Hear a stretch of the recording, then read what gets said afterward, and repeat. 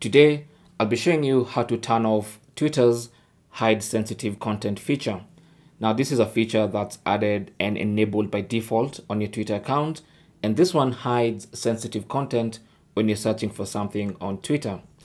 To turn it off on the web interface, simply go to Twitter on your favorite web browser, log into your account, and then click on this star at the top here, right here. So click on it and then select View Content Preferences.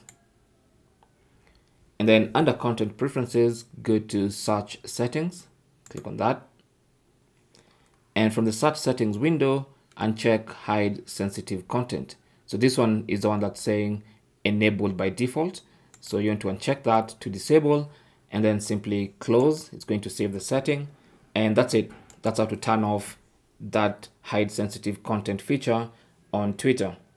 Now you can also do this on the mobile interface. I'll be showing you how to do those in subsequent videos, which I'll link down below. Thanks for watching. Leave your comments and questions down below, and good luck.